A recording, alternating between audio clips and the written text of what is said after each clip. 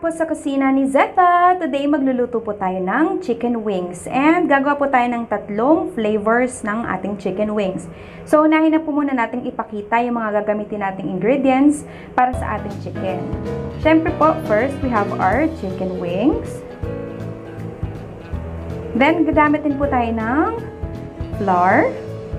Para naman po sa ating flour, ito po yung mixtures na gagamitin natin. Garlic powder, paprika, cayenne powder, black pepper, and also yung ating salt. And para naman po sa marination ng ating chicken, same lang din po yung ingredients, pero mas konti po ito. So, garlic powder din, paprika, cayenne, black pepper, and yung salt din. So, i-marinate muna natin yung ating chicken. Ilagay natin yung mas konting-konti po na sukat ng ating mga ingredients. Haluin natin mabuti yung ating chicken para po pantay yung pagkaka-coat ng ating chicken.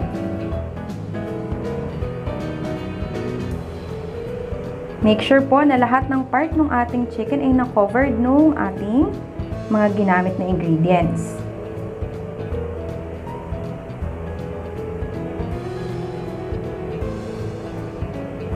Yan, iset aside muna natin yung chicken and ngayon gawin natin yung para sa ating flour, yung pang-coat ng ating chicken. Yan, ipaghalo-haluin lang po natin yung ating mga ingredients. Then, i-mix natin mabuti.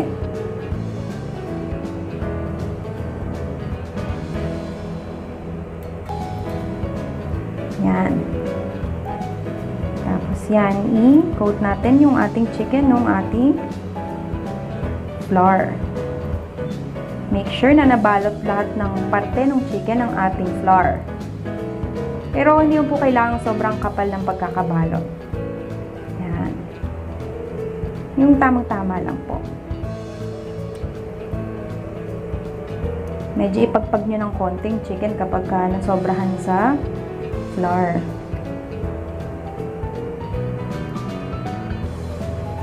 Yan. So, okay na yung ating chicken. Ngayon naman po, ipakita naman natin yung mga ingredients na gagamitin natin dun sa mga sauce. So, unahin po natin yung para sa buffalo wings. So, gagamit po tayo dito ng hot sauce, butter, vinegar, salt, ground black pepper, paprika, and yung chili flakes. Then, isunod naman po natin yung para sa sauce ng honey garlic chicken wings. Gagamit tayo dito ng butter, honey, soy sauce, minced garlic, garlic powder, ground black pepper, and yung sesame seeds. And also, para naman sa ating garlic parmesan na sauce, ito po yung mga gagamitin nating ingredients. Parmesan cheese, butter, minced garlic, garlic powder, and yung salt. Tara po, umpisahan na po natin i-deep fry yung ating mga chicken wings dun sa ating pinainit na mantika. I-make sure lang po natin na mainit muna yung ating mantika bago natin ilagay yung ating chicken wings. Yan. So, kapag ganito na po yung kulay niya, okay na po yan. Salain lang po natin and ilagay natin sa paper towel para ma-absorb ng paper towel yung mga mantika ng ating chicken.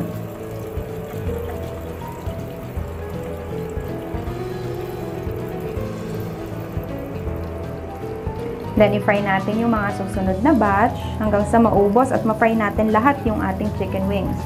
Siyempre, dahil tatlo yung gagawin nating flavors, madami-dami yung ating ipa-fry na chicken wings. Yan, okay na. Luto na yung chicken wings. Pero, syempre, mas masarap kung i-bake din natin po yung ating chicken wings para mas maging crunchy. Ihilera lang po natin mabuti yung ating chicken wings sa ating baking rack and then ipainit na po natin yung ating oven for 350 degree Fahrenheit.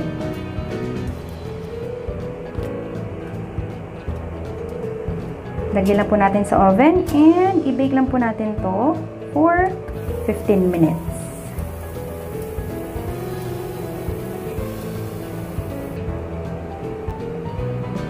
Yan, mas naging crunchy yung ating chicken. Tara po, start na po tayo gumawa ng ating mga sauces. Unahin po muna natin yung para sa garlic parmesan. Painit lang po tayo ng maliit na pot and make sure po na naka-low heat lang tayo para hindi masusunog yung ating butter. Kapag okay na yung ating butter, kapag mainit na at kumulo na to, ilagay na natin yung ating minced garlic.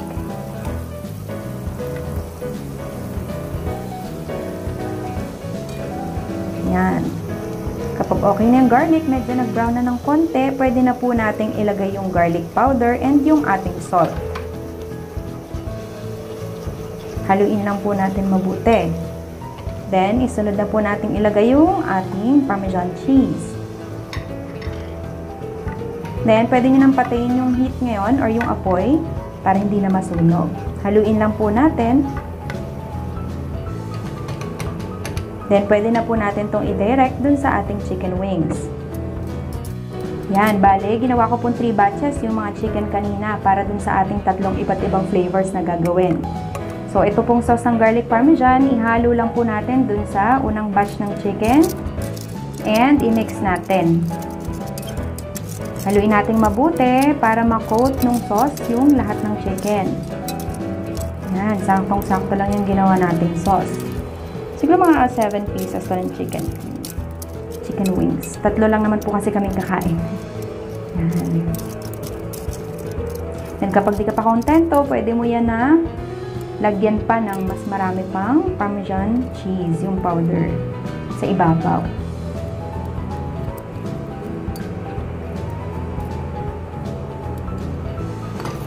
Okay na, gawin naman po natin yung pangalawa nating sauce. Ganun ulit, same procedure, painit ulit natin yung pot and then ilagay natin yung butter. Then kapag mainit na po yung butter, low heat lang po ang gamit, pwede na natin ilagay yung ating minced garlic. Bali, ito pong gagawin natin ay para sa honey garlic. And then kapag medyo brown na yung inyong minced garlic, pwede nyo na pong ilagay yung honey. Yan, haluin po natin mabuti. Then, pwede na po nating isunod yung soy sauce.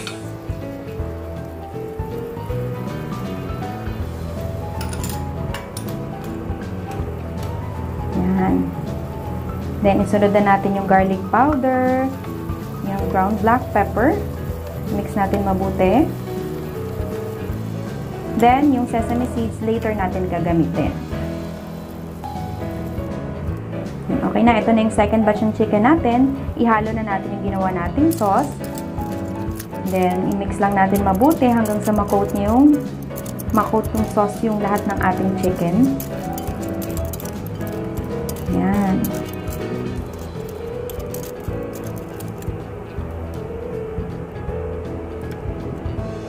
So, transfer na natin yan.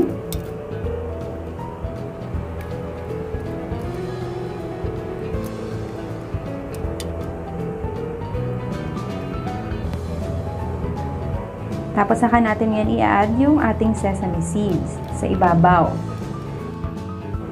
Tapos ngayon, finally, yung pinakang last naman po na sauce yung ating gagawin. Ito yung favorite ng husband ko. Gusto niya kasi maanghang. So, ito yung para sa buffalo wings. Same procedure lang din po para sa butter. Painitin yung pot and then ilagay yung butter hanggang matunaw. And then kapag medyo kumukulo na yung butter, pag medyo mainit na siya, pwede nyo na pong ilagay yung hot sauce. Depende po kung anong gusto nyong hot sauce yung ilagay nyo. So, itong ginamit ko pong sukat dito, depende pa rin po sa inyo. Pwede nyo pong dagdagan kung mas gusto nyo mas maanghang. Then, lagyan po natin ng konting suka. Para medyo tangy. Max. And then, ilagay na natin yung chili flakes, yung paprika, yung ground black pepper, and yung salt. Tapos, i-mix-mix lang po natin yan. Halu-haluin lang po nating mabuti. Then, okay na po yan. Okay na yung sauce ng ating buffalo wings. Turn off na po natin yung heat. And then, i-mix lang po natin dun sa last batch ng ating chicken.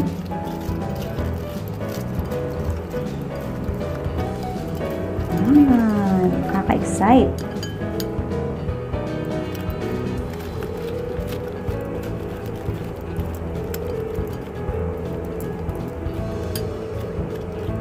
Then, i-transfer na natin to dun sa ating lagayang kahoy. Taray ng aking term. Yan. Ipatas lang po natin mabuti yan dyan. Ilagay lang po natin ng maayos para presentable tingnan. So, yun. Nakagawa po tayo ng 3 different flavors of chicken wings. Thank you so much po sa inyong panonood. For sure, mai-enjoy nyo po ito. Don't forget to subscribe!